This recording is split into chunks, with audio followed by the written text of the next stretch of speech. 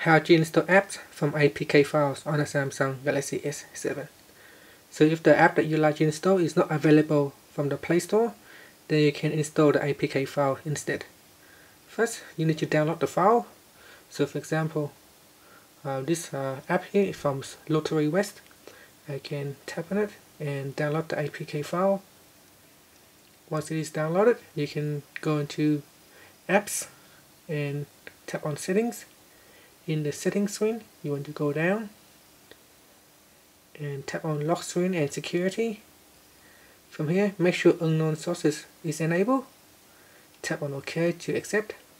So once unknown sources is enabled, you can go and launch the APK file. So here I have the APK file. I just tap on it and say play online. This is the name of the app. So you can tap on the install button here. And this app is now installing. And so that's how you can install the APK file. If you have that app on your computer, then you need to plug your phone into the computer and transfer it over. Once it's finished, you can tap on Done or Open. And that's it. Press on the home key to finish. You can also go back into settings and turn off unknown sources to secure your phone. And that's it. Thank you for watching this video.